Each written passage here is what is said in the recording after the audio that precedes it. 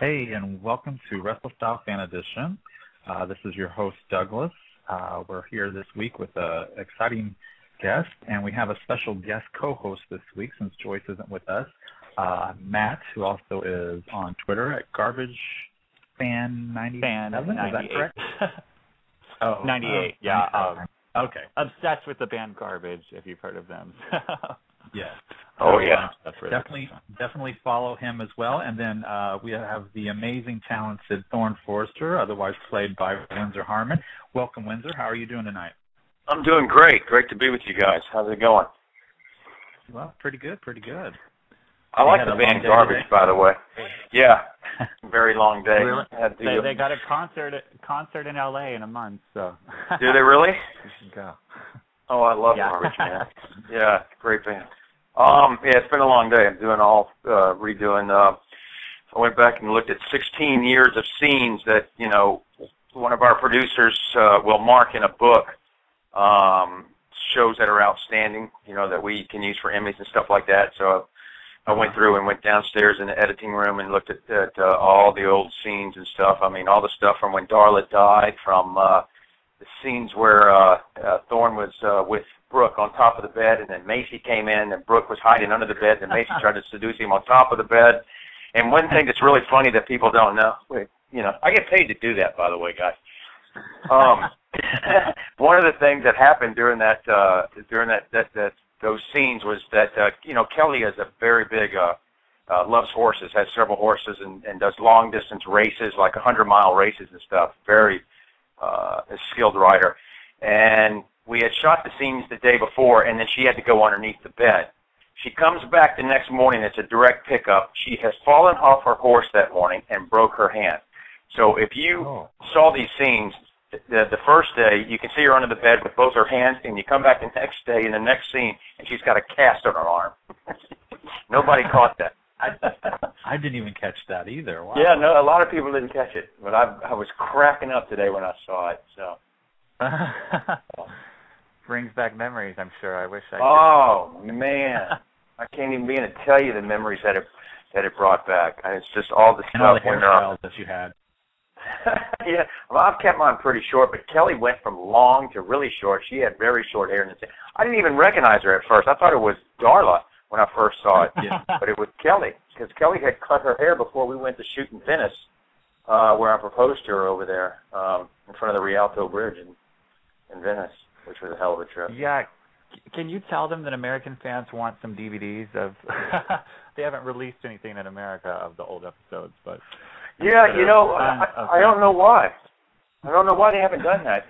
Because I went to Belgium. I was over in Belgium, and then I went down to Amsterdam, and we did me and Hunter and Ashley Jones went there we were gone for a couple of weeks promoting the DVD releases and everything through Amsterdam and Holland, and they've been doing very well. They just haven't put them out here, so I don't know. I know that I think you can go online and get them. I've got them, but you have to have a player that will play it that region, so. Oh, yeah. It's that's difficult. True. It's not easy. And I'm sure it's in a different language as well, because we're dubbed in quite, 140 languages. So, I speak 140 languages. Is it fun to watch yourself with the other language? It's pretty weird to watch yourself. We were watching some scenes today. I was up in the makeup room jacking around with Moss, Ron, and a couple of these new kids that we got, and there was a scenes with me and Donna when Donna was trying to seduce me to get back at Stephanie, and it was in German. And we were all cracking up. Because it's so, when you watch it, they are so good at dubbing it, these actors that they hire. And they're also very famous, these actors that do our voices. And they do such a great job. It literally looks like you're actually speaking German or, Spanish or Italian. I love French. I really love. But it's really amazing. As a matter of fact, the guy who dubbed Rich for 22 years or 20 years died. And it was a big deal. It was in all the papers and all the magazines and everything all over Europe that who was going to replace the voice of Rich. It was a really big thing because, you get used to hearing it, the guy that was playing Rich, and well, they found somebody that sounds just like him, thank goodness. But it was we were laughing about it because it was, I mean, they made a big deal out of it. I was just at a fan event for some of the Young and the Restless cast, and Sean was there, who played Deacon on Bold and the Beautiful and Young and the Restless, and he was talking about the same thing about when he went to Italy, he heard himself being played and talk, and he couldn't believe how spot on Deacon's voice was to his voice, and it's cool to hear that. Yeah, it is. Well, they take it very seriously, and which is great. And what's really cool is that I've met a lot of the guys that do my voice. And it's really cool because they're so excited. I get, I do your voice. I do Thorne. I'm Thorne. So it's really cool. And it's funny because one of the guys that does my voice in Spanish is about 60 years old and probably weighs about 300 pounds. And I'm like, you look at me on camera, then you see him. It's really nice. It's hysterical. Well, we're all beautiful with the light. Yeah. I guess it kind of sucks, though, if when you guys change up actors and stuff, then they kind of... Well, you know what's really weird is when I took over the role, I was up in New York. I just got through doing all my children. When I took over the role, I came in, and they flew me down and just asked me if I wanted to be a part of the show. That's how I got the job. And I said, well, I didn't. And the funny thing is, I had never seen an episode of Bold and the Beautiful. I didn't even know anybody on the show. I didn't know one person on the show. And so I went to CBS and went upstairs and met with Brad and Bill. Bill Sr. was alive at the time, and Chrissy Dooley, who knew me from playing Del Henry on All My Children. And she, they were looking to replace Thorne, and they wanted to make some changes with him. So Christy had mentioned my name to Brad, and he saw some stuff, flew me out here, and I just packed an overnight bag, got on a plane, got there. And he said, how would you like to come out here and work with us? And I said, well, it's definitely something we could talk about. So I said goodbye, was in the office for about 20 minutes, got in the car, was headed back to my manager's house, and got there and called him. I said, yeah, it went great. But I said, they were talking to me about working with him. And just as I said that, the secretary for my manager comes online and goes, Conrad, it's Ron Weaver from Bold and the Beautiful. And he just hung up on me. So I'm at his apartment walking around for 30 minutes going, what the hell is going on? He calls me back and he goes, they just made an offer. We're negotiating a contract. And I went, what? So I started work 2 days later, never went back to New York until the Emmys. I had to have somebody move all my stuff out from New York. And so I go in, my first scene is with Macy in my office. We're having Chinese food. And we're a good 3 weeks ahead of schedule, right? So I start watching the show, and I'm watching Jeff Trachta. And then on Monday, Jeff Trachta's in there, and he's kissing Macy, who was playing Thorne at the time, eating Chinese food. And then Tuesday, I'm kissing Macy, eating Chinese food, and it says the role will now be played by Winsor Harmon. And it just goes directly from him to me, eating Chinese food, kissing Macy, all in back to back. It's the craziest thing.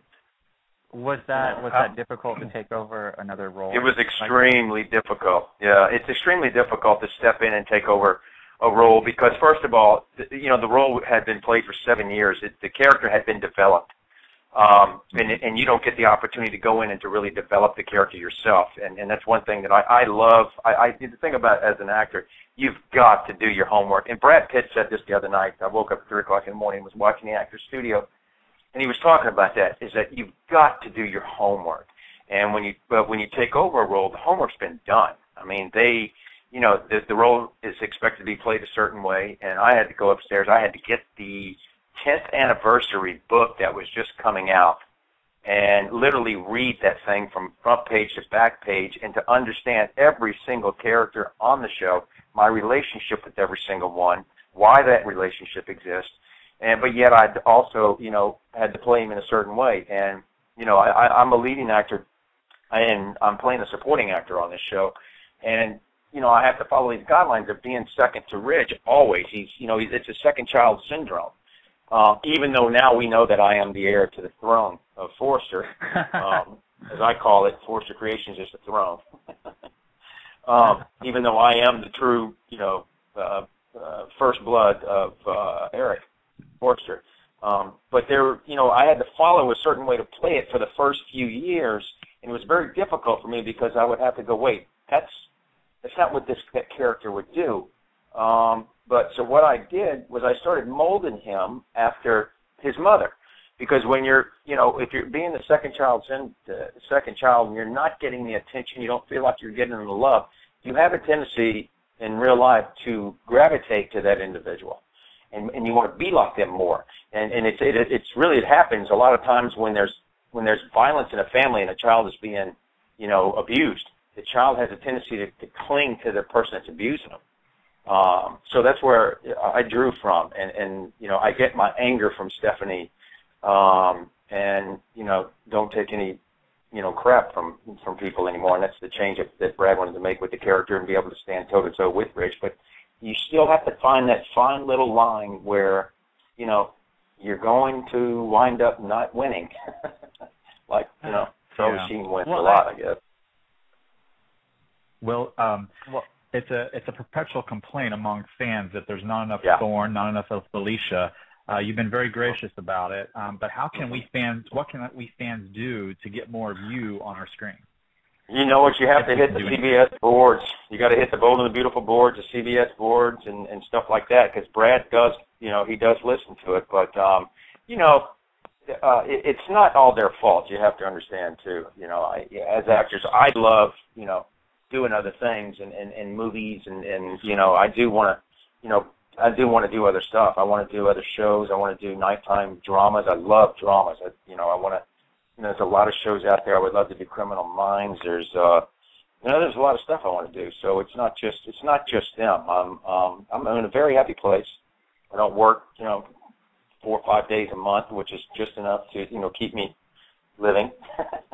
It's enabled me to go out and do other things. But the thing about it is that's my home. It's been my home. I'm not going to another show. They know that. And we have a very good, relationship. And Brad, I'm close to Brad. Brad and I have done a lot of things together. We've traveled together and stuff. And, I go up in his office and say, hey, I think we should try this, and he's receptive about it. But, the thing about it is, you've got to sooner or later you've got to turn the page. And, we're all getting to the age, Ridge and Thorne and Stephanie and Eric, we've got our siblings now coming in. And, they've done a beautiful job with these kids, especially with Jackie and Thomas. I mean, Thomas, I look at him on set and Jackie, what's his name, Adam, who plays Thomas. I look at those two, and then I'm sitting with Ron and Hunter, or Ridge Taylor, and it really looks like they're kids. And it's funny because people don't realize how we get along there. If you could ever come and be a fly on the wall and watch us, the show would be more successful if you shot us behind the scenes and put that on the air instead of what's airing. I'm telling you, you would have the biggest show ever.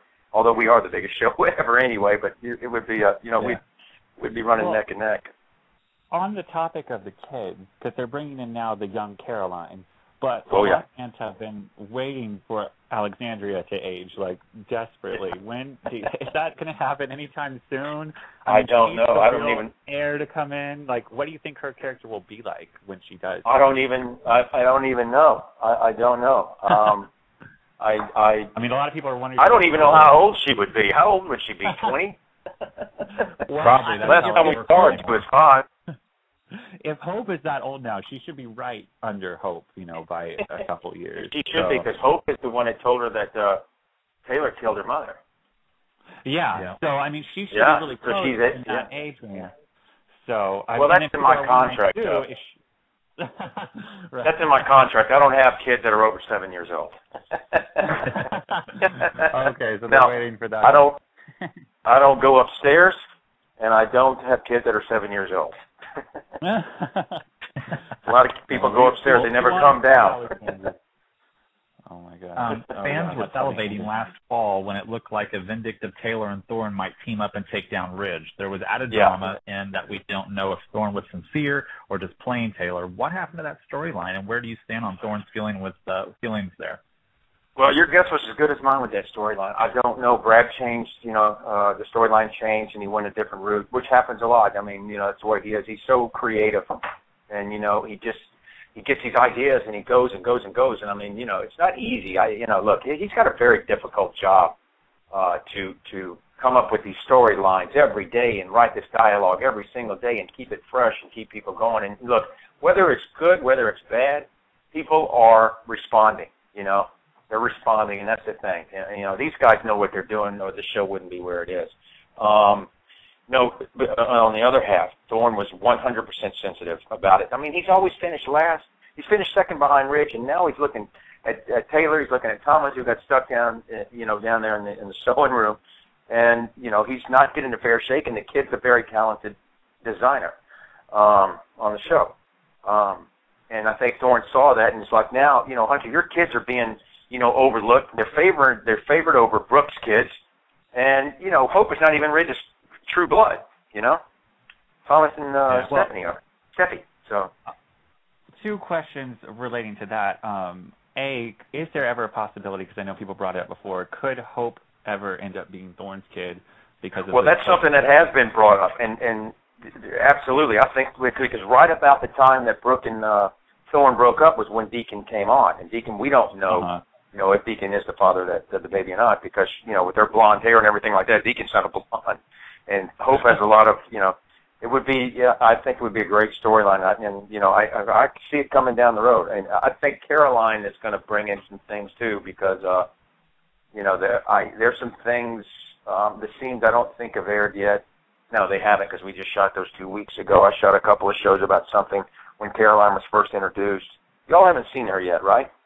No, not yet. Not showed up yet. Okay, no. So, yeah, well, I can't say. But I have a line that says something that, you know, being there for 16, 17 years now, I you know, when they write a certain line and I can read into it and go, ooh, this could mean something. So, you know, you never know. Also on the takeover story, they did have Amber flirt with Thorne for that one episode, and I was kind of excited about that because I love Amber, but that didn't really go anywhere either. He was going there. He was going there. We were going to go there. We did. Adrian and I had talked about it, and it was going to go there, and then Brad saw all the stuff of Thorne and Taylor, and he just goes, I love that. I'm keeping Thorne and Taylor together.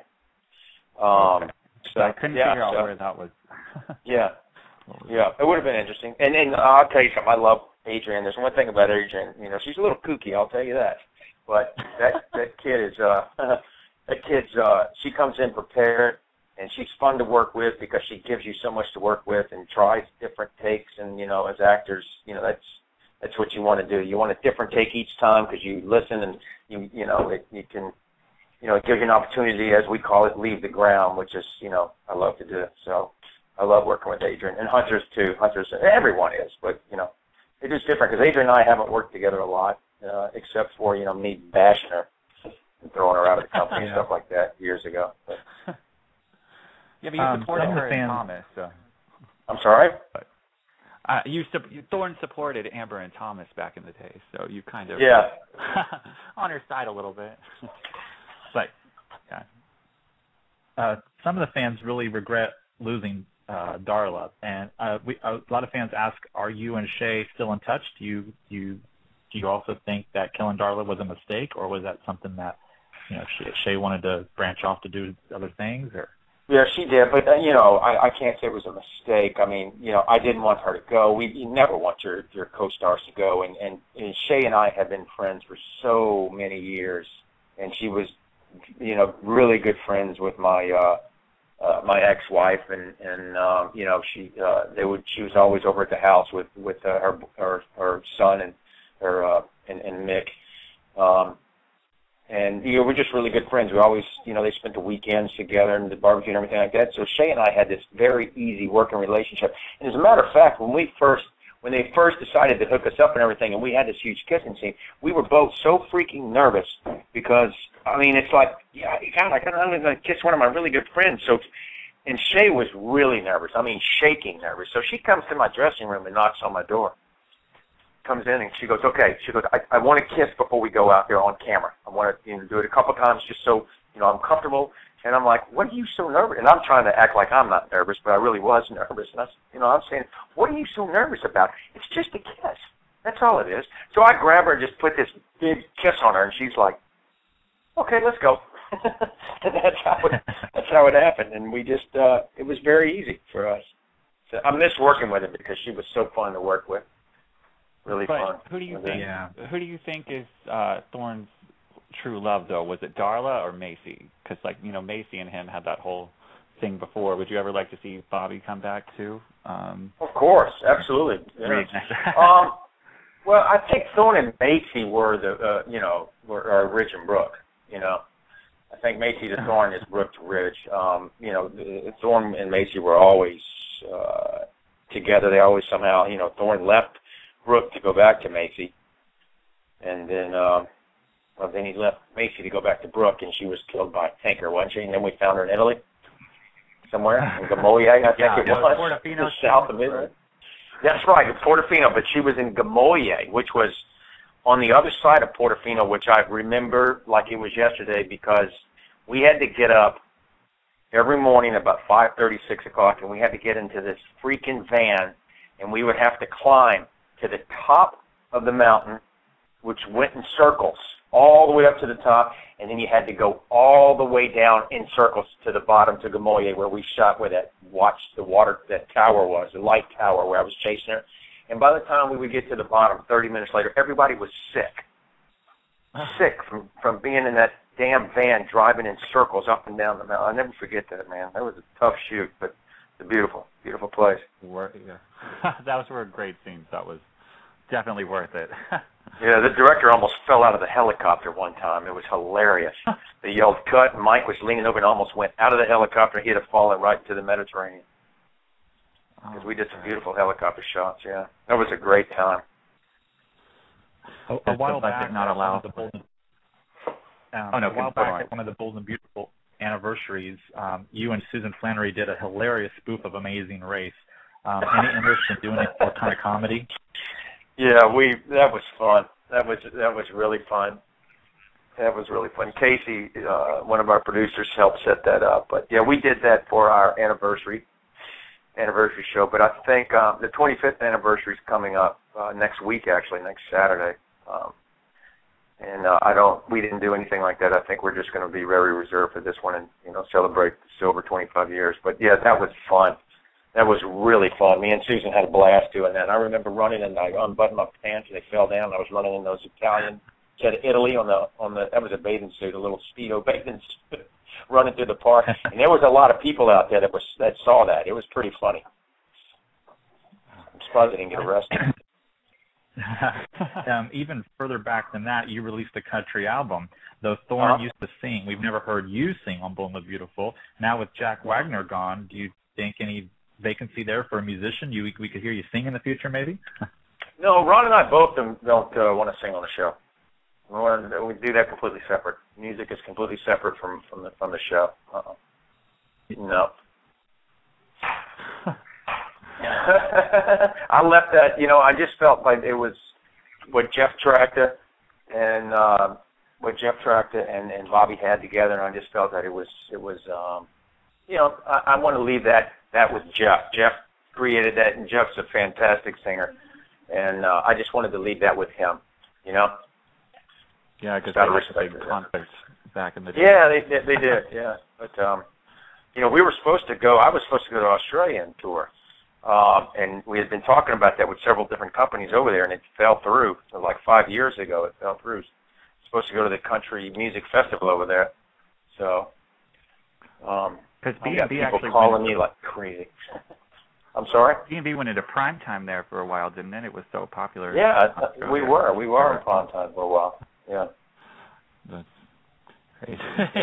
Crazy cool, but would you you brought up Thorne and Donna earlier. Now that Nick is leaving, could you see her coming back in and kind of causing problems for Thorne and Taylor?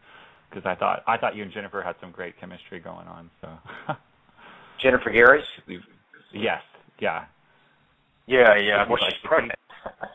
Well, she's pregnant wait a little while. I'll wait for a good 9 months now, 8 months.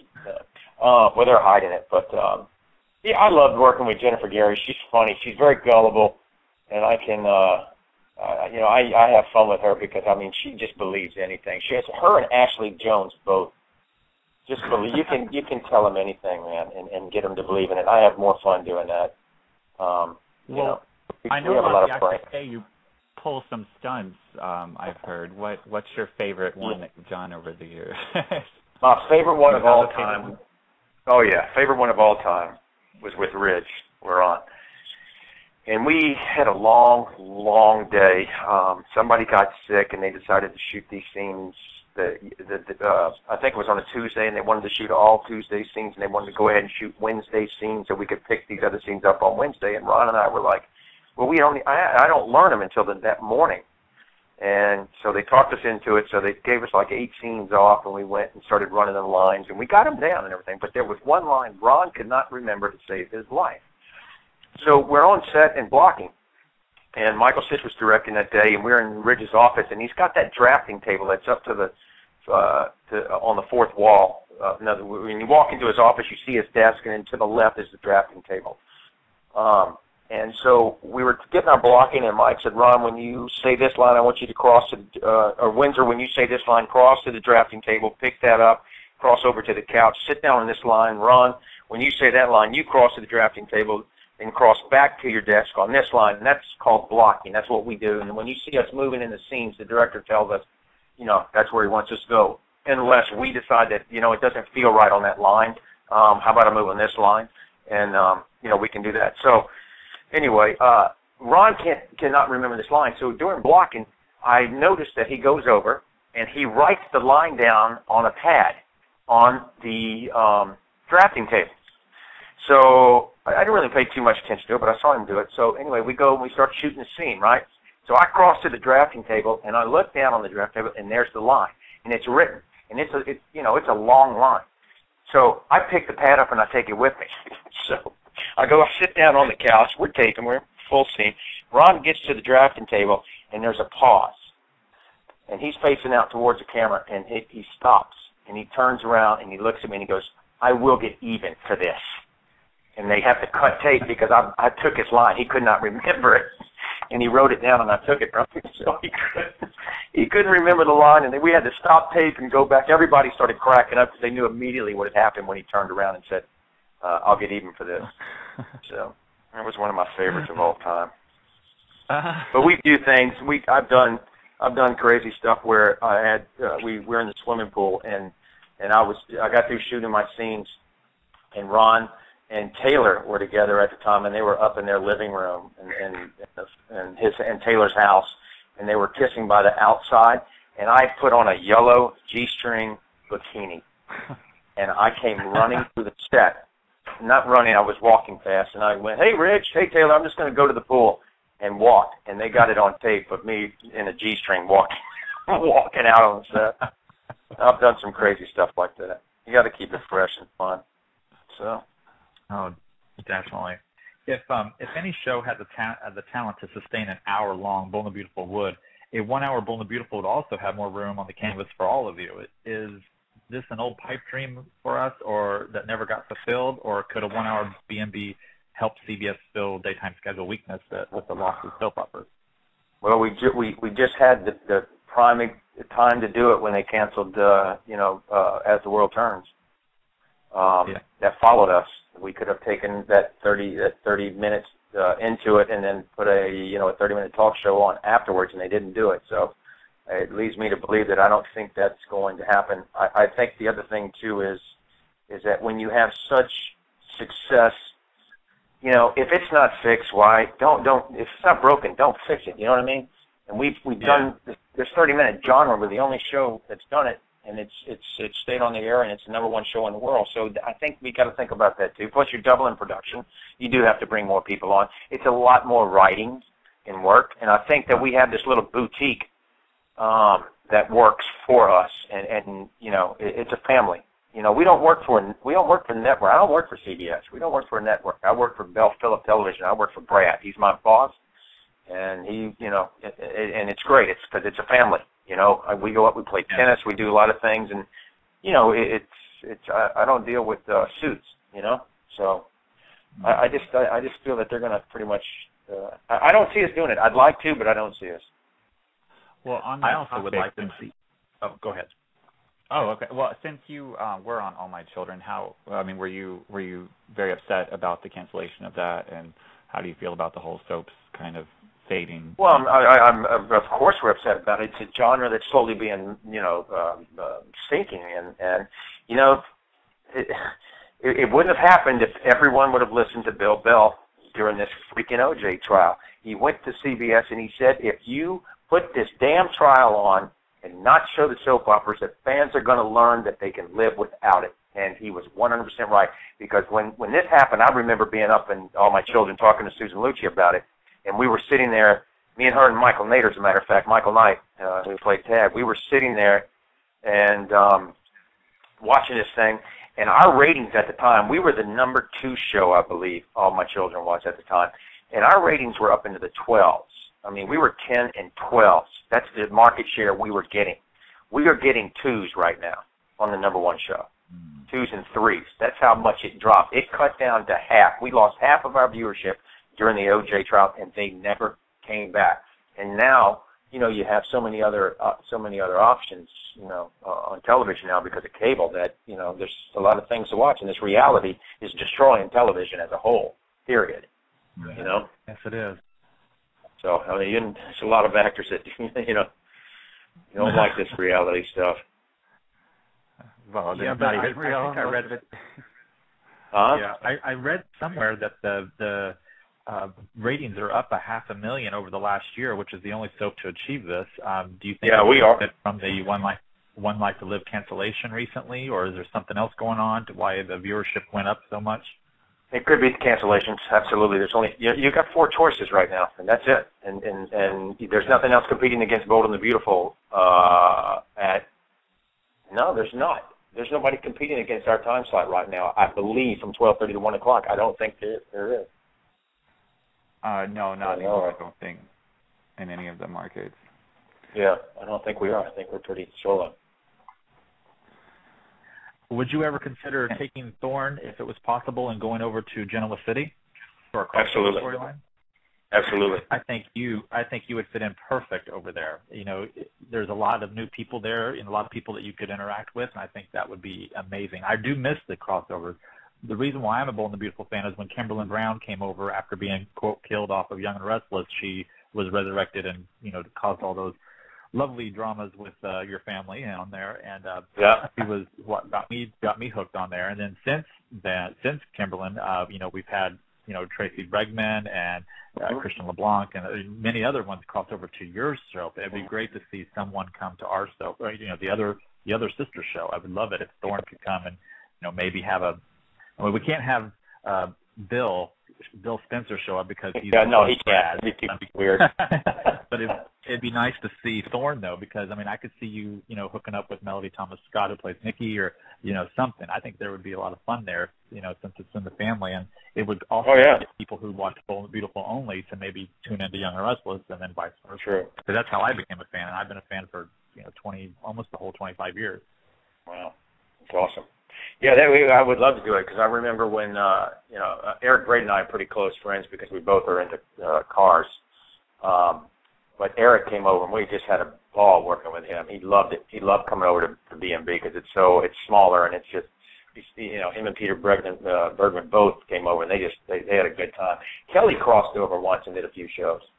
But I definitely would keep that open because I know everybody, especially Christian. Christian and I, are from the same neck of the woods, and we're very close. As a matter of fact, I called him today because I need to stay at his house pretty soon when I go to New Orleans for something instead of a hotel. I saw you tweet that you were unhappy with your crawfish you had. What did you end up? Oh man, yeah.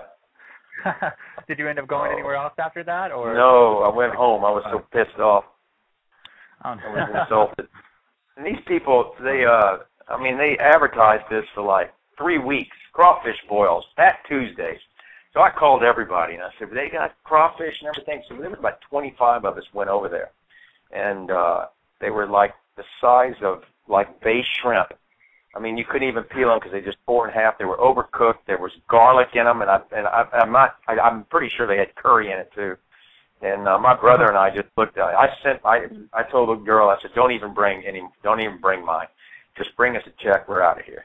I was insulted. So anyway, we're going to have a crawfish boil at my buddy's house. Where I just talked to a friend today. It's got 40 pounds coming. We're going to get 40 pounds shipped in pretty soon. So they just teased that. Yeah. Another fan sent a question in. Let me get this question pulled up for you. Soap magazines have called your Super Bowl parties legendary. Do you follow the game still? Who are your favorite college and professional teams? Favorite college football team is LSU, out of Baton Rouge Tigers, which, we failed to show up in the national championship game this year. And then my pro teams are the New Orleans Saints and the Dallas Cowboys.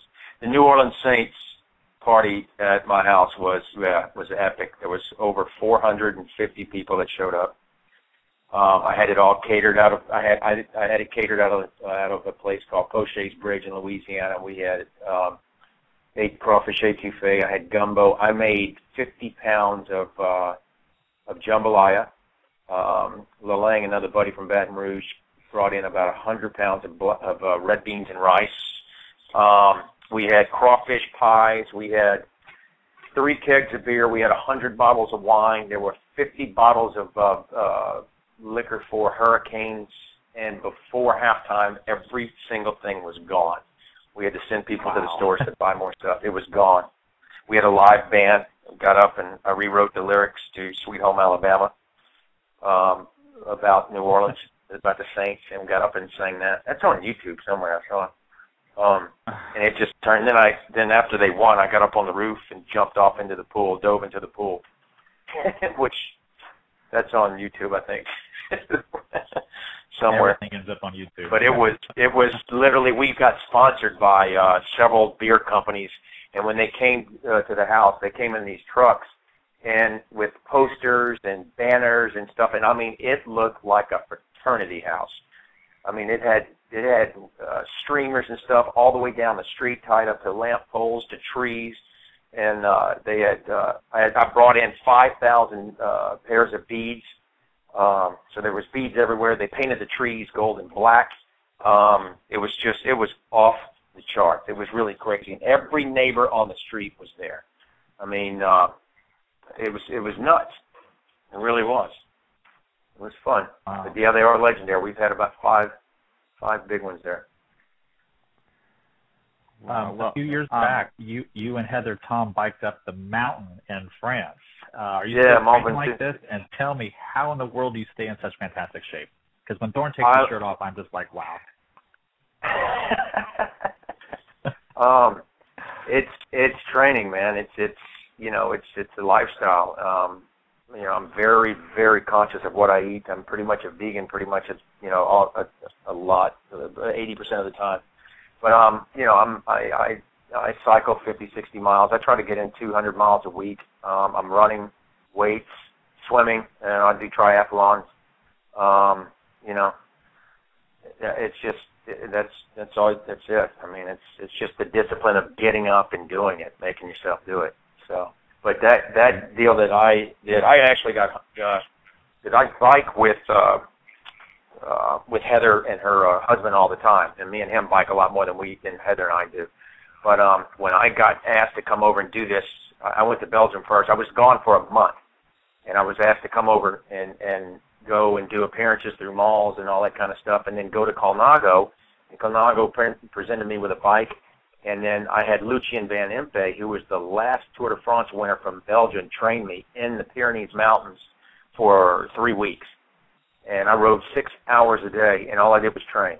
And then we went down to Baudin, which is where Mont Ventoux is, which is considered one of the toughest hills, and it's in the Tour de France to ride. And it was. It took me 2 hours and about 28 minutes to get up this thing, and it kicks your butt. And it's also a mind game because, you get to the top, there's no oxygen, and it looks like you're on the moon because there's no growth. And it seems like it just never ends. And it's straight up from a 10-degree, 13% grade. You never drop down below 6% grade. And you're just climbing and climbing. And for 2.5 hours, just picture yourself being on a stationary bicycle and turning it up as much as you can where you have to stand up to pedal it. Do that for 2.5 hours. And it gives you a little bit of without oxygen, and they'll tell you what it was. It was I remember when I got to the top and crossed that finish line in Lucian, it's actually posted on my Facebook where you see me coming across and he's actually clapping. I looked at him and I said, that is, of everything I've ever done as an athlete, from getting a scholarship and being an All-American out of high school and being recruited by, Bear Bryant at Alabama for playing, out of everything I've ever done as an athlete, that was the single most gratifying accomplishment that I've done, other than my son being born. It really was, because it took everything, because I literally wanted to quit probably 10 times, and just burning. I looked down at several times, and the muscles in my legs and my knees were bulging. I mean, just from blood. And then I remember Lucian coming up, getting lightheaded, giving me a Coca-Cola and chocolate, and that sugar just all of a sudden, gives you this energy to where you can keep going. And I drank like 3, and I've never drinking a Coke in 10 years. I don't drink Cokes. I don't eat chocolate, anything like that. But I was begging for Coke to get up that mountain. But it was intense, and it was beautiful. It was amazing to ride through the Pyrenees Mountains. There was no cars, nothing. It was just me and the road for 5 and 6 hours, and I would pull into these little towns and squares, and the water. There's actually a picture of it on my Facebook page as well, of me drinking water out of these fountains that come from the top of the Pyrenees Mountains from the snow melting, and it's ice cold water. So you come into this little town and get a sandwich and drink and refill my water bottles up and take off and ride for another 2-3 hours and do the same thing. And I did that for 30 days in a row.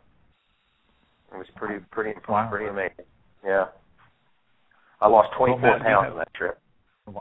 Wow, 24 pounds. Wow. I did. I was rigged. I lost too much. I had to come back and get on a weight routine and get some muscle back up in my upper body, because riding these, cyclists weigh about 130 pounds, 140 pounds, and I'm normally about 185. And I couldn't fit in t-shirts, shirts, anything. I mean, I really lost a lot of weight. Well, Matt, do you have anything else before we switch it over to the callers on hold? Yeah, well, one last thing. You brought up your son, which I know you said recently he was going to be on B&B. Can you tell us what he's going to be doing? He's already aired. He aired during Christmas time. He was the kid who went in and picked out the reef and walked out in the grove. Okay. Yeah, okay. Yeah, he was already on. He'll be doing other stuff there. So I'm just breaking him in a little at a time with it. He was a little shy at first, but he did it. He was fine. How old is he? He's 8. Oh, okay. Great age. Yeah, he's 8 years old. Yeah. All right, perfect. Well, we've got some callers on the online for you, and that's my favorite part of the show, is to be able to bring fans close to their favorites. So first up we have is Dorothy. She's called in 10 minutes before the show even started. So, Dorothy, you're on the air with Windsor. Go ahead. Hi there. Hi, Dorothy. How are you? Great. It's nice to talk to you. Good to talk to you. Where are you from? I am living in Maryland. I'm an original New Yorker. Oh, yeah? Yeah. Maryland. I'm one of your Facebook friends, one of the many. And it's really nice to get to know you a little bit on Facebook. You love these people on your soaps, and then you get to see them a little more as a real person on Facebook. So thank you for doing that. Oh, you're welcome. I love doing it. I look forward to coming home and seeing, all of your comments. And it's like, I love people. So it's like all these friends that I have are like my friends. And I really see you guys as friends, and I really like communicating with you. So thanks for following me.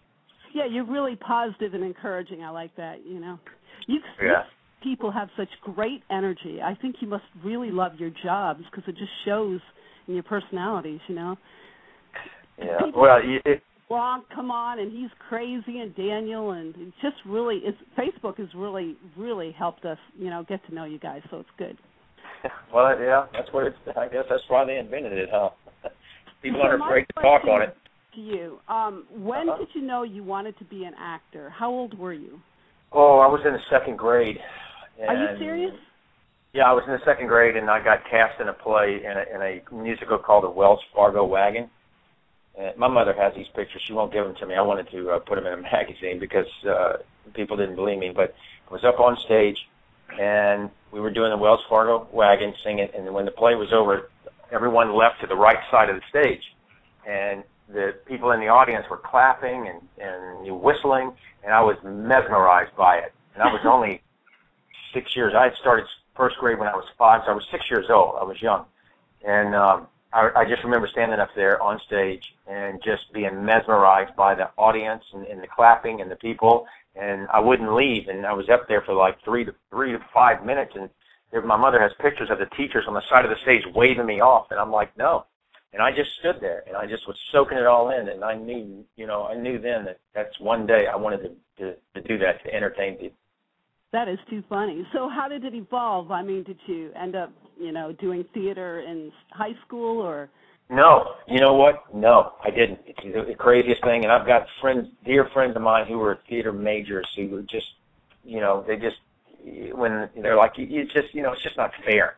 They majored in theater, and you just played football.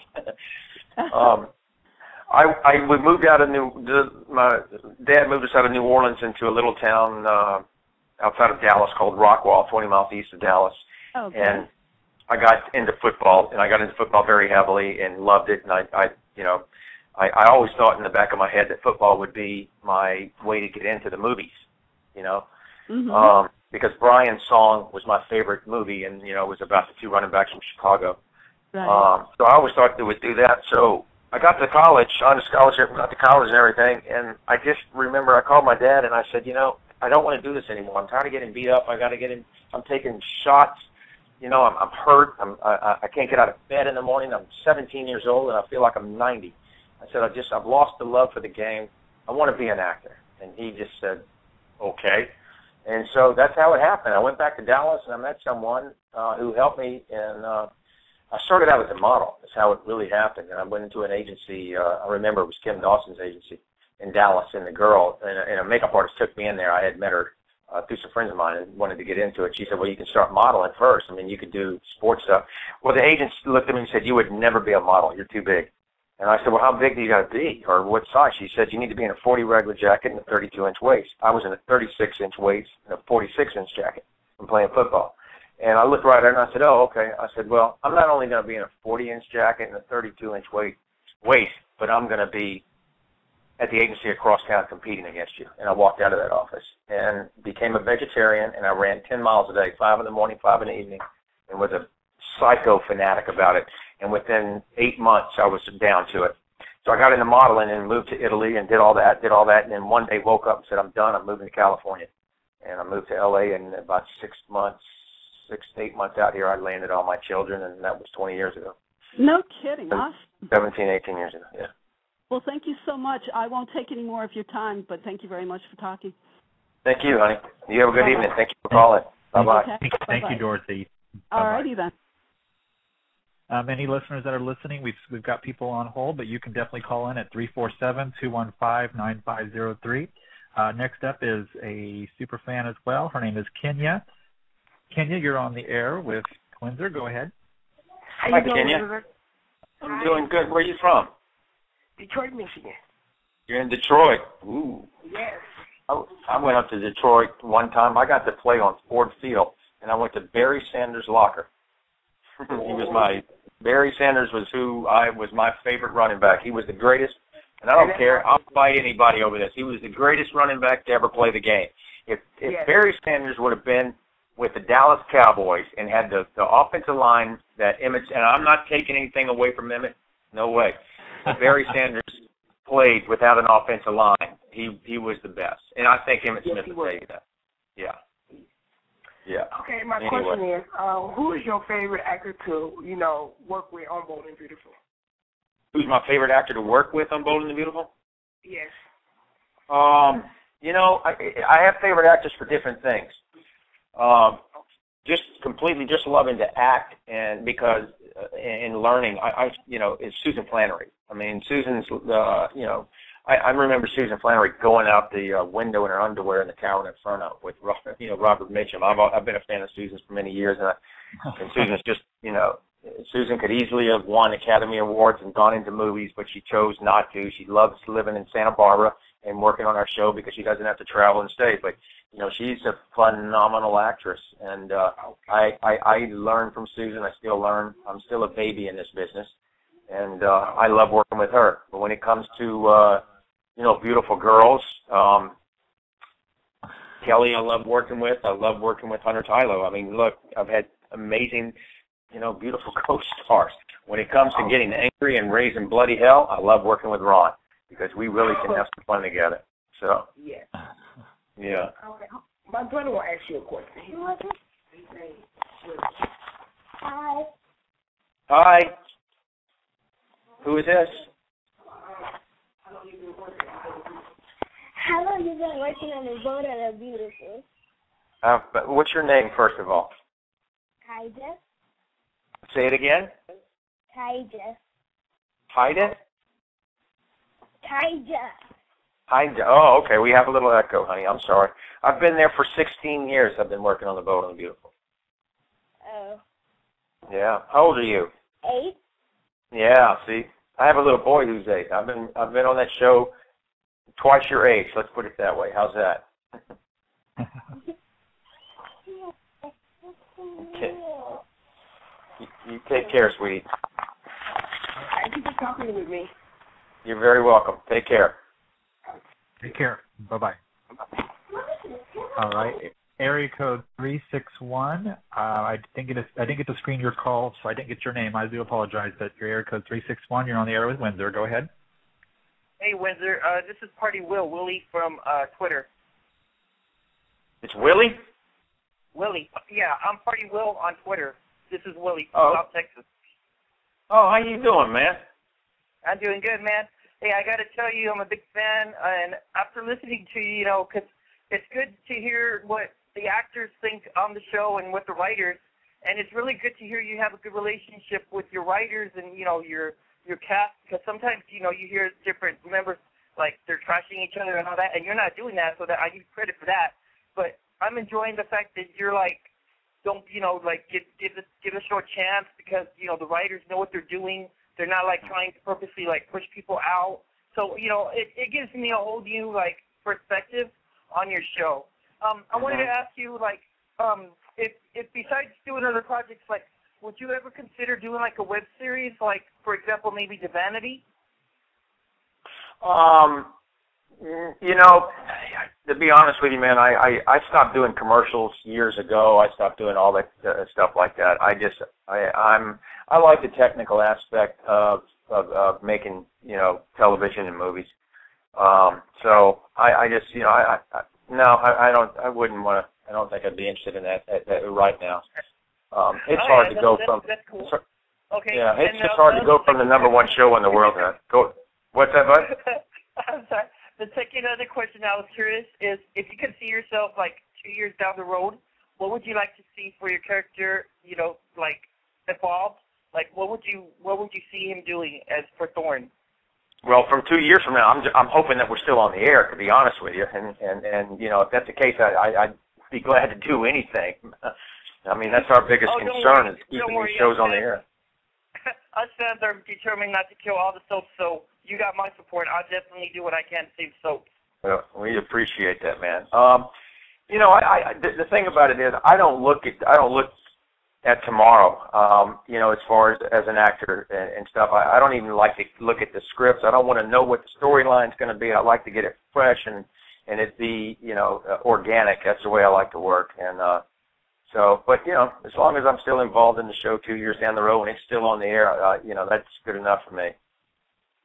All right, that's cool. Well, it was nice to talk to you and wish you all the best. Thanks again. Let me make sure I got the right person. You're Party Will, right? Yes, Party Will, yes. Willie, okay, I got you, man. There you are. Pleasure talking to you, buddy. Yeah. Stay in touch. Bye. You got it, man. Bye, Will. Yeah, he's a loyal listener. He's a loyal tweeter. Yeah, he is. Just a little bit about me before we take the last two calls because our time's running out for you. Yeah. But I just wanted to let you know that I've been a fan of. I started Young and the Restless 28 years ago.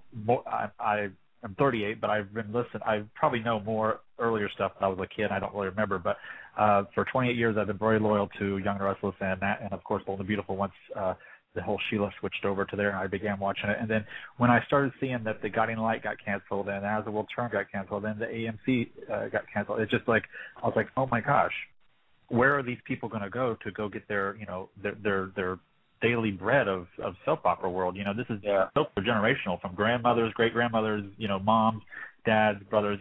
We've all grew up with all of these cast members, and so when I saw this happening, I mean, this is why I started my blog, and then I decided to start the online show, because I wanted to be part of the movement that is out there online to help save the remaining 4 soaps. So I started watching Days of Our Lives, and I'm trying to get into General Hospital just to kind of know what's going on, and I'm working with a group of people on Twitter and Facebook to help let CBS and let Sony know, and everybody, and that we need these soap operas. You can't just take them away from us like this. And and the fans that are no longer have the ABC shows, I'm trying to get them to come over to Bold and Beautiful, Young and Restless to get more fans, and I'm educating so many people on cast, storyline, cast, who's who, and I'm trying to teach all these people who these are, so they can just jump right in, because it's hard to watch a soap when you've never watched it before, and it's been, you don't have the history of the soap, and you can go online, of course, and stuff. So I decided to start this to help not only bring the fans to the talent, to show the passion that we have out there for you guys, but also bring the community together as a whole, because we only have 4 left, and with Soap Channel, SoapNet leaving this month, that's going to be one more hole in people's worlds of soap world. Yeah. So, it's true. So I'm just one person, but I'm also part of a bigger world that's trying to help save you guys in the future, if we can do anything as individuals. For example, Melody Thomas Scott on Young and Restless was kind of written off the show for 6 months, and the fans on Twitter, we all went together and we tweeted Sony and CBS and the Bells and everything, trying to, we need Melody Thomas Scott back. And, after months and months, we finally got her back. So the power is there. So it is there. You do it. No, it's there. Absolutely. That's awesome that you guys did that. No. There is a girl, and I don't know if she's one of the calls that we have coming up. Her name's Pam, and she's been retweeting a lot for me for your show tonight with us. And she's one of the people that are helpful. She was an ABC fanatic as well as CBS and as well. But we're all just working really hard to help save us, what's left, and we're not going to give up. We want you to not only be there in 2 years, we want you to be there in 5 and 10 years. That's fine with me. So I can retire there. Trust me. And another thing. Sam just tweeted, "I'm on hold waiting to speak with you." Oh, see, that's funny. Okay, I'm sorry, I was babbling. I just wanted to give you a little insight about me, because I forgot to introduce why I'm doing what I'm doing. So, right. No, that's awesome, man. Okay. That's much appreciated. That's killer. All right, area code 361. You are on the air. Go ahead. Area code 361. Yeah, this is Party Will still. Oh, I'm sorry. Keep on listening. Sorry about that. Technical 708. I think this is Pam here. It's Pam. Yep, that's me. Hey, Pam. Hey, Pam. Welcome to the show. You're on with Windsor. Go ahead. Hi, Pam. Hi, Windsor. How are you? I'm calling from Chicago. Yeah, I know that. You told me that. And all these people have already asked my questions that I had in my head, so I'm almost tapped out on questions. But anyways, we used to watch you on All My Children, and listening to you speak right now, you sound just like Del did. So it's funny how you change your voice on Bold and the Beautiful. Yeah. Yeah, well, Thorne is born and raised in Beverly Hills, and went to Harvard Law School or Harvard, whatever. So you can't have a Southern accent in Beverly Hills. So I have to really use a different a non-regional dialect when I'm playing the character, and I slip sometimes. I mean, it happens when you really get into the moment. Think about it. And, we do have to pick it up sometimes, because I have a tendency to drop the INGs or things like that, but. I like that. I like the fact, because it helps me get into the character more when I go in and put my clothes on, because Windsor doesn't wear suits. I'm in jeans and T-shirts most of the time. So when I go in the morning and get dressed, it helps me get into the character as well. Did you have to take classes, voice classes for that? Yes, yes. Thousands and thousands of dollars. Oh, absolutely. Wow. I know. I can't imagine because it's such a southern accent, and then to speak without it at all, it's not easy for people to do because it's so easy to pick up the southern drawl, though, for people that don't even speak it. I know. Well, if I go down to New Orleans and for Mardi Gras or something for 4 or 5 days, I come back and I'm like, gee, I have to get tapes out and I'll listen to them in my car for an hour or so just to get back into it because it's very easy to fall back. My son that's in the Marines, he's in North Carolina right now. He just got back from deployment. And every time he comes home to visit, I kind of hear it in him, although he doesn't believe that he sounds like that. Right. Well, we never do. Yeah. We never do. So if you weren't acting, what would you do? I'd probably own a restaurant, be a chef, I would think. I love to cook, and I cook all the time, or maybe a coach, football coach, something like that, I would think. I don't know. I can't imagine doing anything else. Yeah. It's deep in your blood. Yeah. And you're a great actor, so we appreciate that. I appreciate that. It's the best compliment I can receive. I love your tweets. I love seeing that you hang out with the guys after work, and you go, even with Antonio, when you went motorcycle riding. That was great. Yeah, we had fun. Do you wear a helmet? Of course I wear a helmet. Yeah, absolutely. Okay, good. Yeah. Good. Yeah. Well, it's a law here in California. You have to wear a motorcycle helmet. Well, that doesn't always stop people either. Yeah. But I'm glad you do. We do. All right, Pam. Well, I appreciate the call, and we'll see you back on Twitter. Most definitely. I'm sending you a Facebook request, too, because I want to see these pictures. Oh, okay. Absolutely. And we will keep fighting for the soaps. Good. Trying to get a soap-dedicated cable channel because SoapNet is going off the air for soaps on March 23rd, although it doesn't affect Bold and the Beautiful, and it's becoming Disney Junior. Yeah, exactly. It is. All right. Thank you so much for taking my call and answering my questions. You got it, Pam. Everybody take care. Thank you, Douglas. Take care. Okay. Right. You're welcome, Pam. Talk to you soon. All right. There's one last call. Do you have time to take it? Yeah. Real quick, though, Genevieve Cottrell tweeted, when are Thorne and Taylor going to get together? They are together. Love them as a couple. We are together. We just haven't been on screen that much. But from what I understand, it is coming, so be patient with us. Be patient. Well, yeah, you didn't even get to enjoy the chocolate. You didn't even enjoy the chocolate. I didn't even know about that. I had no clue. And then I started getting, messages on Facebook and then I've got, on Twitter and stuff like that. And I called Hunter and I said, what the hell is it with this chocolate fountain thing going on? She goes, you sent it to me for Valentine's Day. And I went, oh. So she filled me in on it. I didn't even know it, and that happens a lot because I wasn't in that show. All right. Well, the last call is from area code 563. You're on the air with Windsor. Go ahead. Hello? Area code 563. Okay. Got the radio up too loud. Yeah, they were jamming too loud. Yeah, oh, well, 563, we tried. Let me try this one more time. Area code 614. You're on the air with Windsor. Area code 614. Hello. Hello. I heard a voice. Hello. Hello. Hello. You're on the air with Windsor. Hello. Okay. Not sure what's going on with those last calls. So maybe they don't realize that they're talking. Maybe they called the wrong broadcast or something. Well, anyway.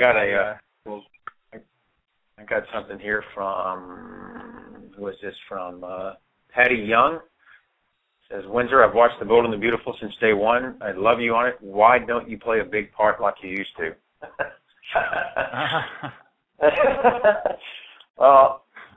Anyways, Patty. There's many reasons. We have to, the writers like to, we have to cycle the storylines, get everybody on. There's many reasons. There's not just one. I come and go, and that's where I like to be. So we'll see. You'll see me soon. Well, I've been a Thorne fan. I've been a Thorne fan forever, and I've always I just yell at the TV, and why isn't he on more? Because I was really excited for that whole takedown of Forrester. I was like, yes, knock Ridge and Eric down a peg or two, and I'll be damned if that just kind of vanished. And I was like, come on now. Go ahead, Matt. Oh, okay. Well, Sugar Pie from Texas wanted to say hi and was a big Brooke and Thorne fan.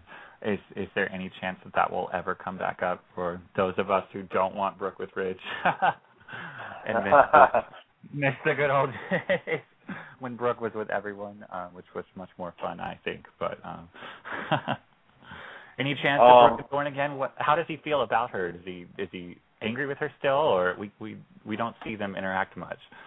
No, we don't. No, I don't think he's angry with her at all. I just don't think that Brad has gone down that road again. No, I loved working with Kelly. Kelly and I had a tremendous chemistry, which no one actually. The thing was, no one really knew that it was going to be that big of a chemistry, and it got, it was really getting big to where it was, could have possibly started taking away from Ridge and Brooke. And that's what you can't have that, because Ridge and Brooke is what, that's the character from.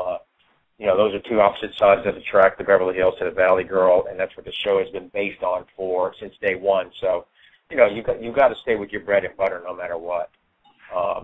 Yeah, but there's still Rich Taylor, so we can have both. Rich and Taylor, and Rich could go back to Taylor, and then we can have Brooke and Thorne again, and have. Yeah, well, that's it's fine with me. I love working with both of them. Kelly and I was talking to Kelly today because I'm getting her into cycling now. So she's over our 3-week hiatus coming up here in March. I'm going to get her out on the bike and start training her and showing her how to ride and stuff like that, because she's a good athlete. She runs a lot and stays on the horse and stuff like that. But she's really cool. I love Kelly. Huh? Does she have you on her juice diet also? I know she does a No. lot of juicing. No. All the time, so. No, I do not do any juice diet, which I don't believe in those. I don't think those are healthy for you. Oh, man. I don't think they happen. Yeah. Well, is there anything else on your end? Because I don't want to keep you too long, because I told you I'd be there for an hour, so I don't want to keep you too long, because I know you're exhausted. Yeah. You had a long day today. I got a couple of tweets from a girl by the name of Natalie from Australia. I just want to shout out and say hello to her. She sent a picture. She's hot. Wow. He's a cutie. Ed, you're recently divorced, is that correct? You're single now? Well, it's not recently. It's been a while. We've been separated for almost 5 years now. So yeah. Oh, okay. Yeah. I thought it was more recent than that. Well, she just hit the press recently. I've kept it out of the press for a long time. Yeah. Yeah. Well, you deserve a private life as well. Yeah. Well, we try to, and that's the thing that's so great that I love about this show as well, is that we can get up in the morning, we can go to work, we don't get bothered here, because we're in Hollywood first of all, so there's movie stars and there's people everywhere, so we don't get bothered. And, you go to Italy and we can't get off the plane without having, bodyguards. Everywhere you go, you got to have bodyguards. You can't leave the hotel because there's people. We had 4,000 or 5,000 people outside of the Bower Hotel when we were shooting in Venice, and I could never leave the building. And it got, after the third or fourth day, it is draining. It really gets to you. And you finally get back to the States and you're like, mistreat me. Don't treat me like a celebrity anymore. I just want to be left alone. So, you get the best of both worlds from doing the show. We always laugh about it and says, anybody need an ego boost? Let's go to Italy. Or let's go to France, somewhere. So it's funny. Well, Before you go to, I just want to say I've met you like 5 times now. I think the first time was in the year 2000 when I was in middle school in Frisco, and your mom was at this tour with you, Soap Opera Digest tour in Frisco, Texas. And that was out in where in Texas? That was out right outside of Dallas. Yeah, I grew up in Dallas, so that was me and Peter. Was it Peter Bregman that was with me? I don't know if anyone was with you at that particular moment. I don't know if they did 2 things or what. You were. I remember that with my mom. I was out there with my mom. Yeah, she was telling some embarrassing stories about you streaking. Yeah, I remember that very well. I remember that very well. Very, very nice. And every time I've met you, because I also met you like the Beau Rivage events and the fan events, and you've always just been very, very nice. So I just want to say thank you, because all the actors on B&B have been pretty cool. So when you talk, we're pretty grounded over there. I hope you guys have another fan event soon. I love going to those. So yeah, we do. Alrighty, we'll let you go rest now. I appreciate it, and like I said, it's been a pleasure. I really enjoyed tonight, and thank you guys for doing what you're doing, and you guys keep me in tune with who you're going to have on so I can stay in touch. Yeah, definitely. There's a lot of people who aren't on Twitter on Bold and the Beautiful, so I didn't know if there's any way to get any contact information, because I would love to have Catherine Kelly come on, and there's many, like you're the first one I reached out to, so there's like a whole cast I would love to get in touch with that aren't quite always on Twitter. So if offline, if you can get any kind of contact information, I'd love to invite and have, Brooke fans would love me to have her. They've reached out and said, could you get her? And so if you can help me with that, I'll tell her next time I see her. I'll tell her all about you guys. But don't reach out to her like you did to me. And then I'll, it wouldn't hurt for you to get in touch with Eva DeMergian over at Publicity, at the show. Okay.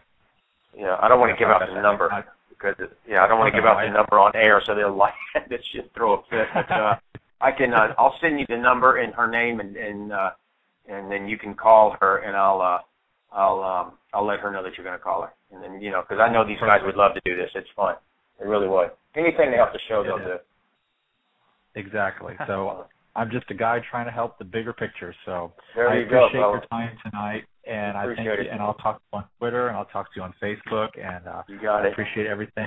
And I'll invite you back later in the year so we can catch up again. Absolutely. I love it, man. You guys take care. Again, appreciate everything, and we'll talk soon. Thank you so much. Okay, guys. Good night. Bye-bye. Bye-bye. Bye. Well, Matt, how did that go? I think it went pretty good. That was a great interview. Listeners that are listening still, there was a couple people I tried to get on the phone and it didn't come through, so I do apologize for that. If you have any questions for Windsor, be sure to tweet him at Winsor Harmon, and also on Facebook, send a friend request or send him a message on there. We'll have him back later in the year as well. Also, since we're done with the actual interview, just a little bit of information for those who may not know.